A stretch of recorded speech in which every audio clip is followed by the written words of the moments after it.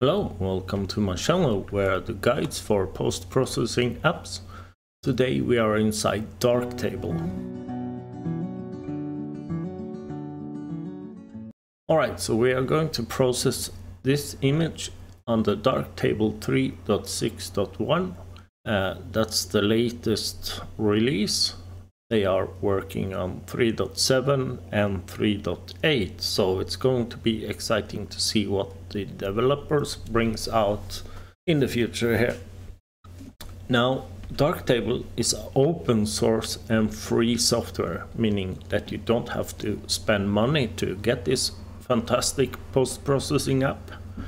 You simply go to their homepage and download it. It works for Linux, Windows and Mac, and there's no difference between those versions. So whatever you get in Windows, you also get in Mac. Alright, so I'm using what the developers call a scene referred workflow. This basically means that whenever I double click a photo and it loads up the photo, it's using some determined presets and it's analyzing the image for a scene referred workflow. Now you can set your workflow type under the settings and go to processing, and you can change auto apply pixel workflow defaults to scene referred. Some people like to use display referred, but I like the scene referred the most, especially since I'm shooting a lot of landscape photos. And I've actually also changed the auto apply chromatic adaptation defaults to modern. Another thing you should know about scene referred workflow is that we have a module preset for that available. So usually it's on default here, and then you have a ton of modules, and some of those modules aren't actually compatible with the scene referred workflow, or they are compatible, but you shouldn't use them because then you can actually break your image. That sounds weird that you can actually break your image, but let's say destroy it in a way. So I always enable the workflow scene referred. Now, as you can see in the history stack here, it's loaded up 13 settings, and that's the default settings. Now, every photo software does that, so it's nothing special for Darktable. It's only that Darktable, the developers, want you to actually see what's happened inside the history stack. Okay. So whenever you load up an image, you can always see the modules that are activated in this little place where it says show only active modules. So whenever you use another module, it will end up in this list. Now I think that's it. So we can just start processing this photo, but I'm going to minimize the modules. So something like this. Now you can see better what I'm doing. I'm just going to increase the width of this one like that. Alright, so I guess the first thing we should deal with is the exposure. So I could change this, but I don't want to because this is what the software analyzed. So I'm going to create a new instance. So I'm right clicking here and I'm going to change this one instead. So I'm going up on the exposure to, yeah, somewhere around here. Now it's starting to look fine. We can go up to the filmic and tweak some more, and that's what we are going to do. So I'm going to set a white point and I'm going to set a black point. And we can check if it's starting to clip by activating the clipping warning tool. And it's not clipping yet, so that's good. So let's create some more contrast. And I think it's a bit too much. and push in some more blacks here. Alright, so we have created a black point and a white point. I'm not sure, but you might hear my washing machine in the background. I'm sorry about that. Now we can introduce some more contrast if we want to. Then just head to look and just bring up the contrast a bit there to something like this. Now it is a bit dark still, so I'm going to up the exposure just a bit more. Okay, so I should have started with this maybe, but if you want to change the white balance, don't use this module. It's not recommended to change this at all. This is the software that have analyzed the white balance and tried to set it correctly. The developers want you to use color calibration instead, so we can head in there and I can hit this droplet tool and hopefully it picks up the right white balance for this photo, and I actually think it did. So this is before and this is after.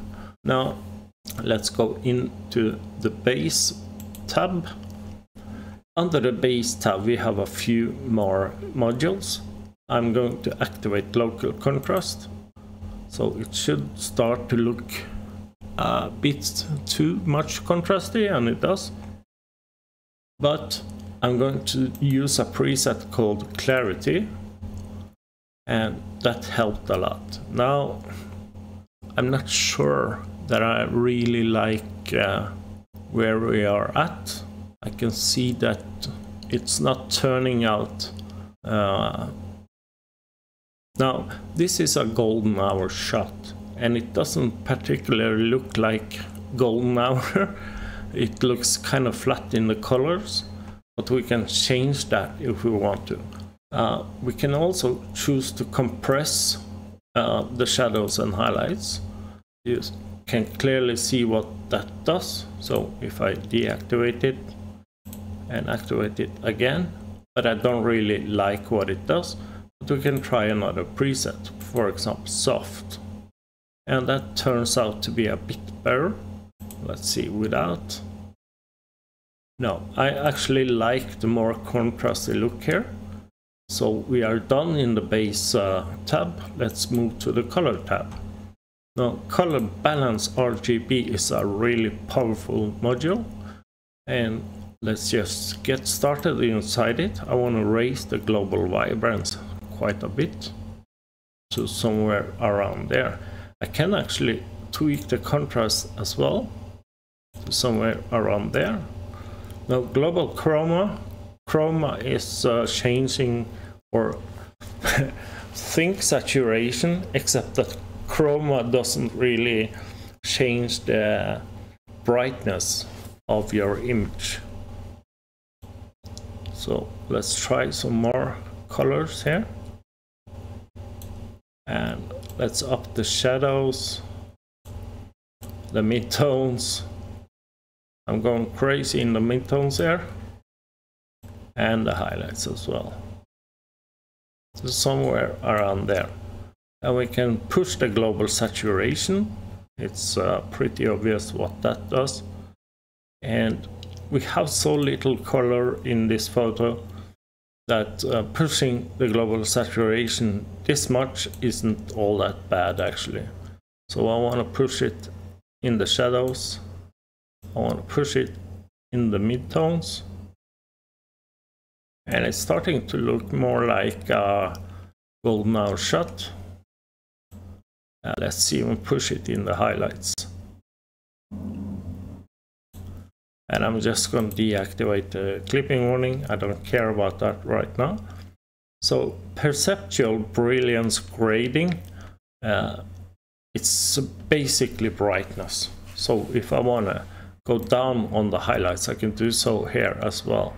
So we can create some contrast here. So let's say I want to go up in the shadows and down in the midtones. I can do so. That creates a bit more contrast. And I can of course go up on the midtones and down on the shadows. and that actually works a bit better in my opinion. I can also go up globally, so you can see I'm lifting the brightness on the entire image, and I can go down, and I'm actually going to go down. So this little module here is excellent for creating some more contrast, and especially color contrast. So this is where we started. You can see that there's so little colors here, and this is where we are at right now. And I actually think that for this demonstration I'm going up on the global saturation even more. So yeah, I think that's good. Now we can go into the correction module, and this is where we can activate lens correction, chromatic aberration and stuff like that. I want to activate lens correction and denoise profile, and maybe haze removal. Haze removal is great for bringing in more contrast, and it's actually a bit dark now, so let's go back to the color balance RGB and go up on the global to something like that. Now this is starting to look quite over processed, but I want to keep it like that because it will be more obvious to you what's going on in this software here. Yeah, I think that's fine actually. I think this image is almost done right now. We can go for the correct module again, see if there's anything more we need to do here. So I'm going to activate chromatic aberrations. So usually you want to activate denoise and use the profile module. This works truly excellent. I have never needed to change this, change the settings inside here. So I'm just using the default. The lens correction, you need to enable that usually. The chromatic aberration, just enable that. And haze removal if you want to bring out more contrast.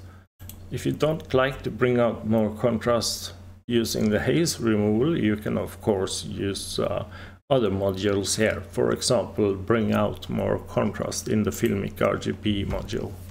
Okay, finally effects. So this is where you can set, for example, a vignette. I wouldn't set a vignette for this image actually, but you can, and I'll just show you how to do it. So let's activate this. Now in this case we can go and tweak the scale. So now I can, for example, do this and pull that out just a bit, somewhere around there, and move it down. And we need to feather this vignette a lot. Do something like this. Now this vignetting tool, it actually removes the saturation. It starts removing from here, and outside here it removes a lot of saturation. So if you don't want it to remove saturation, simply drag the slider up. And in this case, I want to drag it up. So this is where we are at right now. I think it's nice with that vignette. It's a bit too much over in this corner, but I could do a gradient here and lift that corner. That wouldn't be a problem. Let's check without the vignette, and this is with the vignette. So I'm not going to use a vignette now. It looks, yeah, it doesn't look right for this image. So let's just disable the vignette. And we can do the contrast equalizer. If we want, for example, some bloom, we can activate the clarity preset, which obviously does a lot of clarity. Now this is of course too strong for this image. There's different ways you can adjust that. For example, you can go into draw on parametric masks and go down on the opacity, and it's not as heavy as it was. Go down even more to around there, and this is before and this is after, so it kind of works. Let's go up just a bit again so we can see more of a difference. So this is before and this is after. Okay, so I think that's it for this image. We can take a look at where we started. So we started here. Let's take a snapshot and let's go up to contrast equalizer and take a snapshot. And at the left side is where we started, and at the right side is where we ended up. So it is a bit overprocessed, I have to be honest, but I kind of like it. It gives me something to work with inside Darktable. So yeah, Darktable is, in my opinion, a really excellent tool, and I am actually considering moving over to Darktable. I like it so much. It's free and I will get updates for life. And if I'm only using Darktable, I can go over to my favorite operating system, which is Linux. So that will be really amazing for me. Anyway, I still have stuff to learn inside Darktable. Darktable is really advanced. You have so much stuff you can do in Darktable, and it's a steep learning curve, but there are some really good YouTube videos out there. So if you search for example, Bruce and Darktable, you will probably find this Australian guy that does really technical guides for Darktable. And those guides are really excellent, but you should start with episodes where it's dealing with Darktable 3.6, which is the version we are in right now. Okay, so I didn't show spot removal, but that's pretty basic. It works just as it does in any other software, and it does a really excellent job. You can even merge HDR files inside Darktable, but I haven't really touched that yet because I've moved away from HDR photos. I'm not doing that as much anymore. If you like this video, hit that like button, and if you want to watch more from me, hit that subscribe button, and if you want to, please make a comment telling me what you think about Darktable, if it looks interesting for you. Thanks for watching, and I hope to see you again. Goodbye.